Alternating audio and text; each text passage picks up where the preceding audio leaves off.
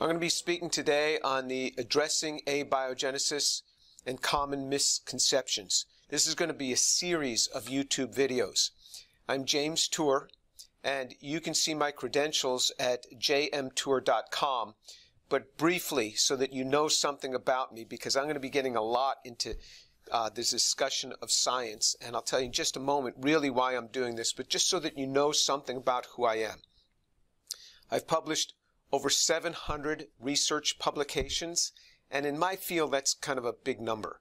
And so I've been really blessed in this to have gotten all of those papers published across a diverse array of fields, from nanotechnology in medicine to pure synthetic organic chemistry to synthetic organic chemistry in materials to entire nanosystems, trying to make molecular machines and have them interacting with cells, to computer memory, and I've started 14 companies in the past 6 years.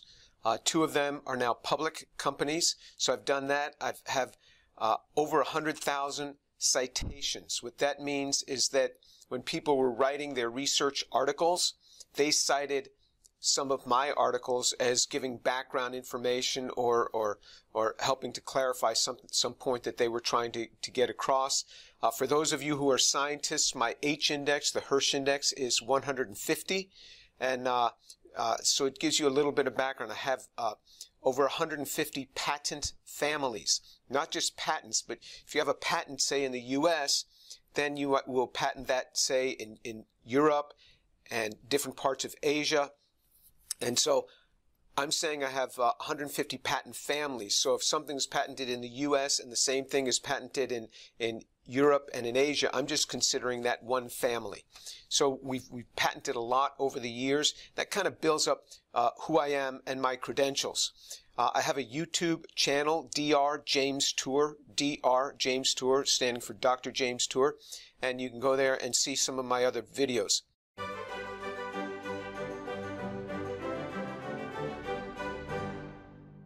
David Farina has released a video entitled Elucidating the Agenda of James Tour, a Defense of Abiogenesis. So Dave Farina has a YouTube channel called Professor Dave Explains. And what he does on that channel is he talks about different areas of science. Well, in this video that he didn't just talk about his views on abiogenesis. He went right after not just the things that I had said, but as he entitles this, Elucidating the Agenda of James Tour. With all the intellect that we put into this, even if we could make them, we have no idea how to assemble them. So that's James Tour, and as we will see, he is very emphatic about his rejection of abiogenesis as a feasible process. But he is even more emphatic about something else, and we should make this known immediately so as to properly contextualize this discussion. Not only am I Christian, but I love Jesus tremendously. He is the best. He is everything to me. I am much more than just a Christian in name. Jesus Christ rose from the dead. He is the Son of God, and it's on that I based my faith. And I opened my eyes. I was on my knees. I opened my eyes. Who's in my room? That man, Jesus Christ, stood in my room. So that should give you a better picture of the headspace he is coming from.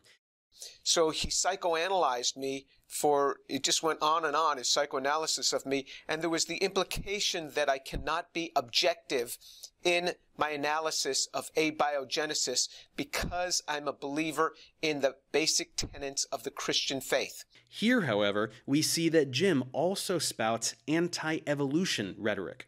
This is not surprising, given his devotion to his religion and his interpretation of Scripture, which is probably not 100% literal, but isn't 0% either, as he is very very vocal in his belief of the resurrection of Christ and potentially even myths like Adam and Eve. So when we jump over into biology, a field in which he truly has zero expertise, we see his opinions devolve into a firmly anti-science stance. Now, this is a fundamental in the Christian faith, and I believe in the physical resurrection of Jesus Christ. Yeah, I believe that. But I don't ever bring that into my teachings on abiogenesis. I use pure science. But his view is that I can't be objective. So what I'm going to do in this series, I'm going to address his video and just try to give a full teaching on abiogenesis over 14 different videos. And so you can see in the description box below a link to his video, and you really ought to watch his video, and I hope he doesn't pull it down after this, because I want people to be able to see that as a point of reference. After watching that video, personally, I was confused with almost every slide and every statement that Dave Farina presented. I mean, the only statement that I wasn't confused on was when he said, James Tour is a respectable chemist. But after that, it was all downhill. He just totally trounced me, and I'm not here to offer a defense of me. I'm here to offer a defense on my thoughts on abiogenesis. There were numerous gross scientific inaccuracies in Dave Farina's claims in his video. And not just in my opinion, but in the opinion of the articles that I will cite. Many authors will have a great discord with what he has said. And since others might be as confused as I am after seeing that video, I'll use Dave Farina's video with timestamps as the launch points for this series of lectures. So you'll see in the lecture that I'll be giving, I'll say like at 6.23, that means that at 6 minutes and 23 seconds, this is what Dave said, and we'll quote what Dave said, and then we'll give the real answer to that. The reason for this lecture series on abiogenesis. Now look, I'm thankful to Dave Farina because he is trying to teach the layperson. As a research scientist, like many research scientists, sometimes it's hard for me to teach lay people that don't work in the area of science, and bring it down to a level where they can really grasp it. So that is a good thing, and it's laudable what Dave tries to do. I have never seen any of Dave's other videos. He has probably hundreds of videos, I assume, out there, and teachings on different science topics. I've not looked at any of the other ones. This one was sent to me by many people, said, you got to see what's been said about you. So of course I viewed the video, and I'm happy that Dave is trying to teach the masses. This one he got all wrong. This one he was just totally wrong on this, so I'm going to bring some clarity to this. But what he does in general, that's a commendable endeavor. What I also really want to see done by this is I'm going to give teachings on each one of the different classes of chemical compounds and how those can be made in a prebiotically relevant manner, what that means, as opposed to a purely synthetic manner. But I really want the synthetic chemists, my synthetic chemist colleagues, to critique me. Is there something that I'm teaching in here that's synthetically incorrect? Let me know. You know, I'm going to say small things here and there. You can't do 8 hours of speaking without making small mistakes, calling something a nucleotide versus a nucleoside or something like that. If you want to call those out, that's fine. But what I'm really interested in is, have I said something that's grossly wrong? And the people that can really assess this are synthetic chemists. So view this and call me out. And even my synthetic chemist colleagues who work in the area of origin of life, and the synthetic chemist graduate students working in those areas. It'd be great to get your views on this, to see if what I'm saying is right and correct. And I know that you would agree with me concerning Dave Farina's videos when you see some of the statements that he has made. But I want to make sure that my statements are correct. So critique me so that I can learn along with you. But what I ask you to do is, if you're going to say something, show me the literature reference based upon the comment. Because I'd really like to learn along with you. So if you just say something, sometimes it's hard. If you just write 2 sentences, it's hard for me to grasp it. Give me the reference on that so I can look it up and check the reference article on that to really assess that. So in Dave's video, Dave Farina's video, he discusses my religious views. Some like to discuss others' religious views while addressing abiogenesis. I prefer here to focus strictly on the science, and I will use science to critique the science. I'm not going to mention God. I'm not going to mention Jesus. I'm not going to mention gods. I'm not going to mention an intelligent designer or intelligent selector during this series of lectures. And I'm not going to discuss another person's faith.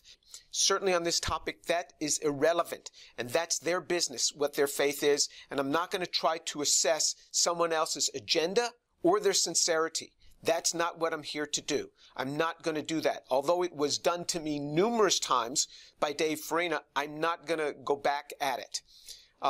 Some people cite few papers. Like Dave cited one paper in his 46-minute lecture. I can't do that. You have to be able to cite references. I'm going to show you in the one paper that Dave Farina cited, I'll show you how wrong he was. He misinterpreted the data in the very paper that he cited.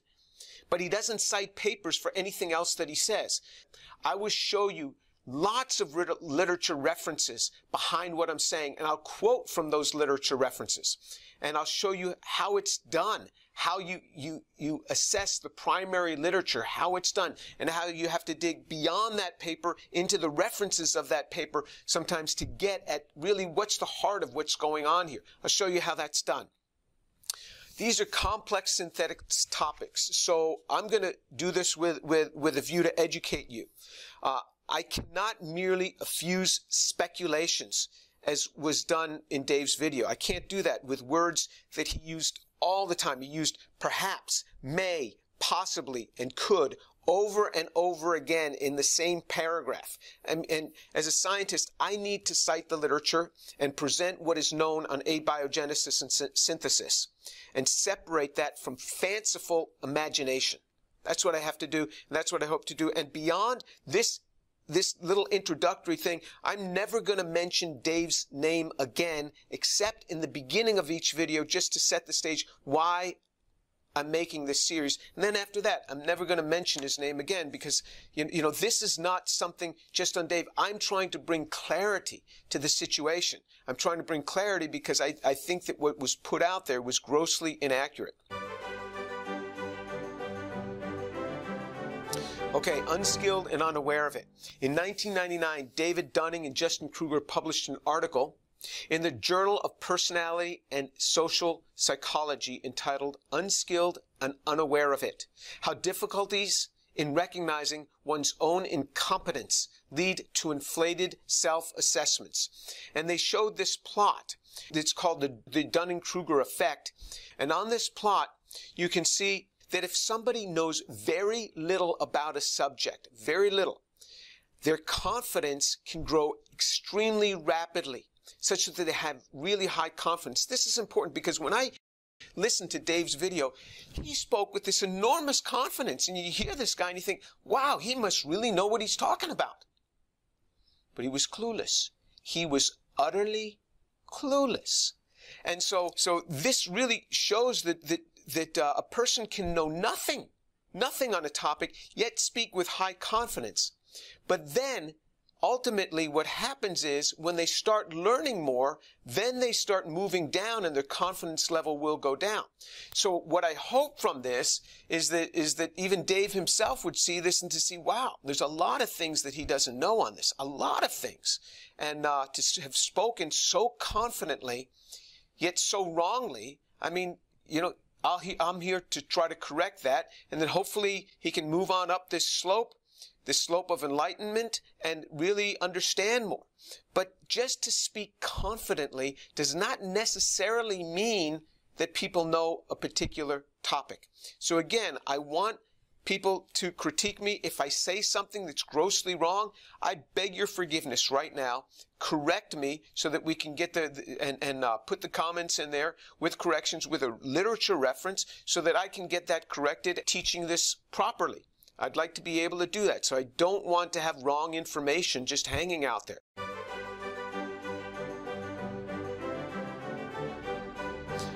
Biochemistry and what's in a name.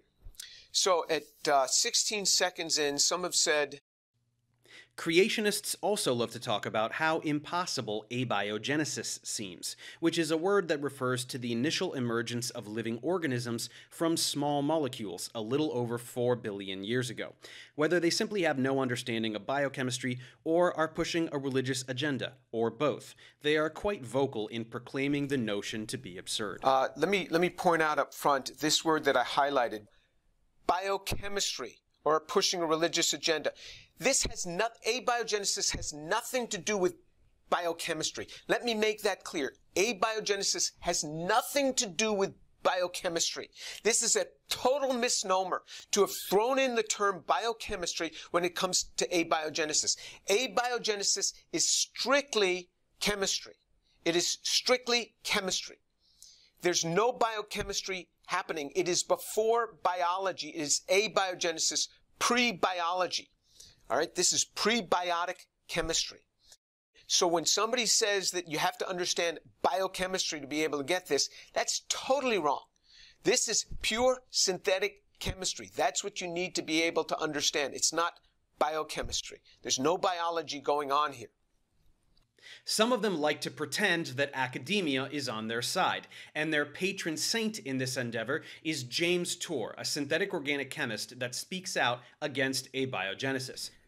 They pretend that academia is on their side. I'm not sure that they're pretending, and their patron saint in this endeavor is James Tour. This is the first time that I've ever been called, that I know of, a patron saint. I think a patron saint is a good thing. In my faith, we don't have patron saints, but I think they're well respected. So I guess that's kind of a compliment. I'm just glad that I've not been called an abiogenesis false prophet. Regardless, I don't plan any name calling in return. I don't. I mean, I'm just going to stick to the science in this. If I get excited about something, I'm just passionate. I'm not coming against anyone or calling anyone any names.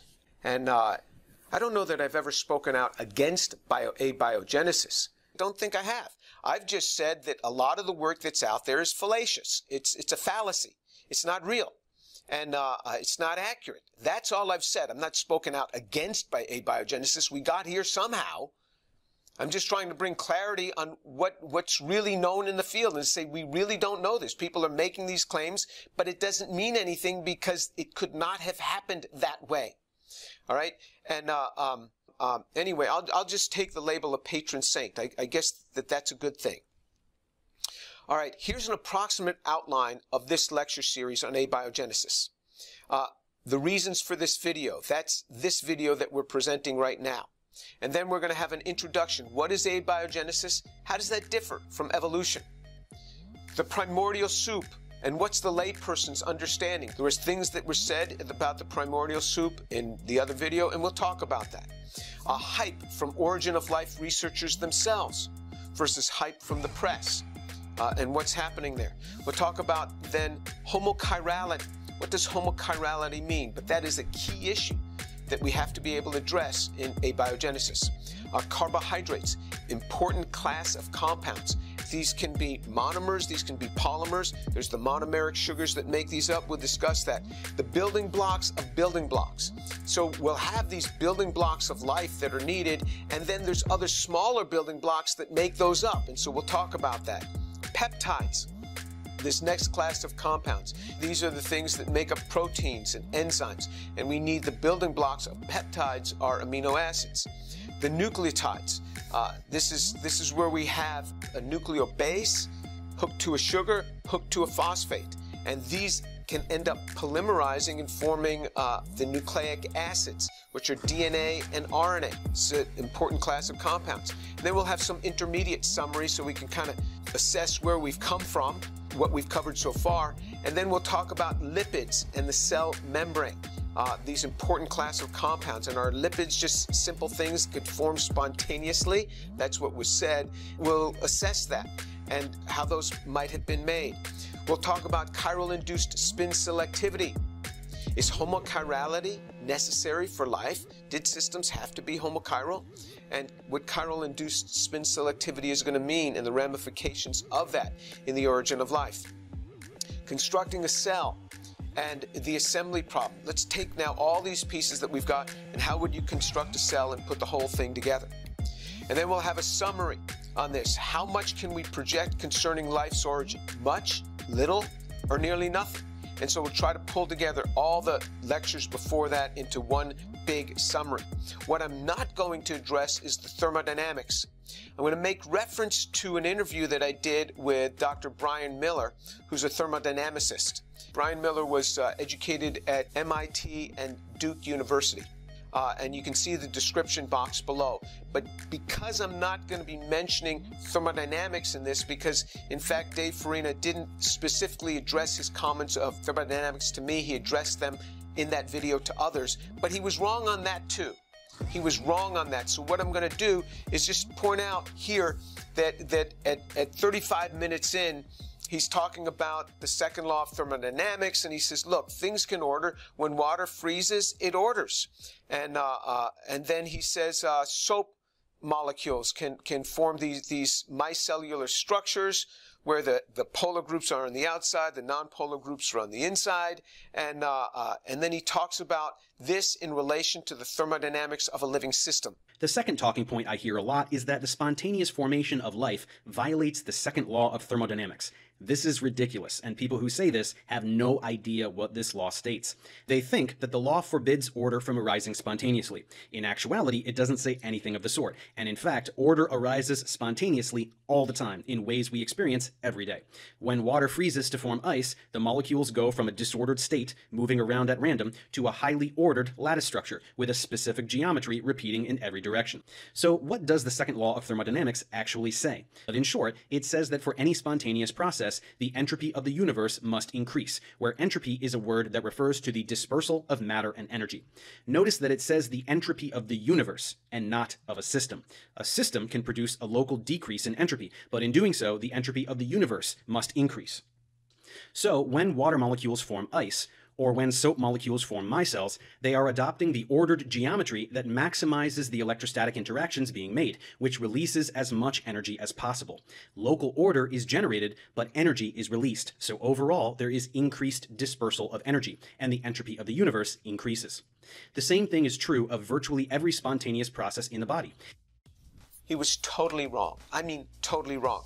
Can you explain to the average listener the difference between what happens with ice and the requirement for life, and how all that relates to pre-biology, life's building blocks, and the requirement for life in the first place, where abiogenesis is before biology takes over.